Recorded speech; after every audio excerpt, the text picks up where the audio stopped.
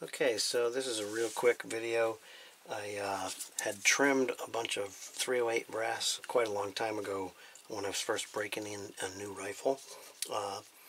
And I reloaded these a couple times and they stretched a lot. They're Federal Premium gold medal.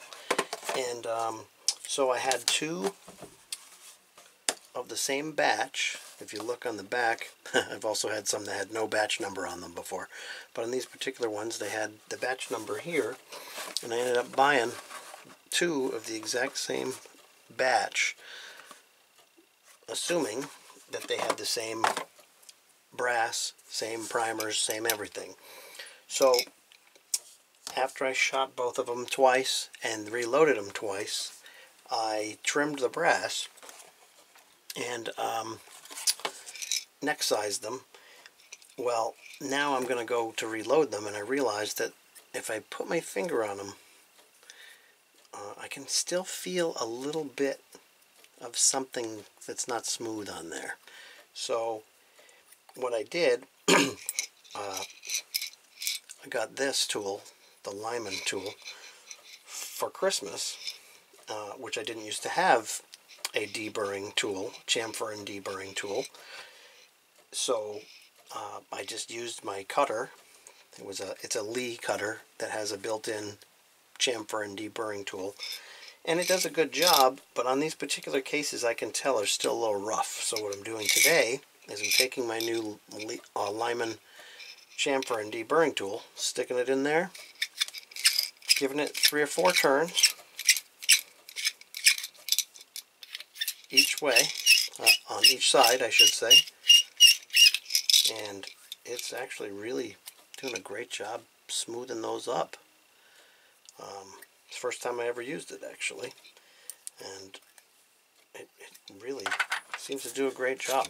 So again, I'll show you again one more time real quick. When I go like this, I can feel a little bit of roughness, a little bit of burrs.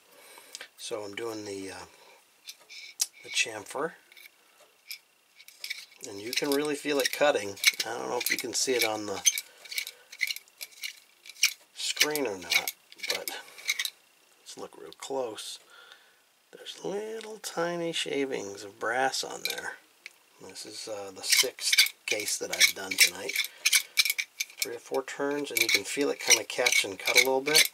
You know, you don't want to destroy the thing. And then I'm doing the same thing on the outside, 3 or 4 turns. Yeah, it's so much smoother. I can totally tell the difference. So that should be nice, chamfered, deburred, and ready to roll. So I'm going to do all 40 of these cases, and once all 40 of them are done, I'm going to measure them again and make sure the neck tension seems good on all of them, because I just playing with the cases, I did come across 1 or 2 that seem like they need to have the necks resized again, so I'll resize the necks again if that's the case.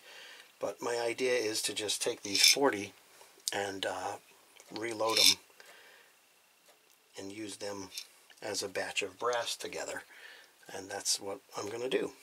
So I really like this tool. So far it's great. These cutters are very sharp. I mean, this I would not want to rub with my fingers because I'd be afraid I'd get cut with it. It also has primer pocket cleaners and tools, small and large primer pocket cleaners, and tools that are meant for cutting out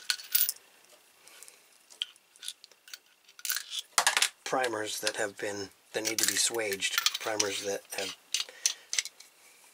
crimps in them. So there's a tool that can cut the crimp grooves out, and for large and small primers, and a tool for cleaning large and small primers, and then of course the chamfer and de-burr tool.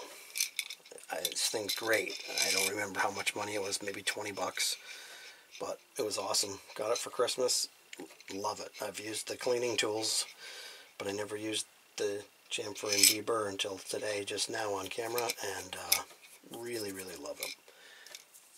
Thanks for watching. Have a great day. Catch you next time.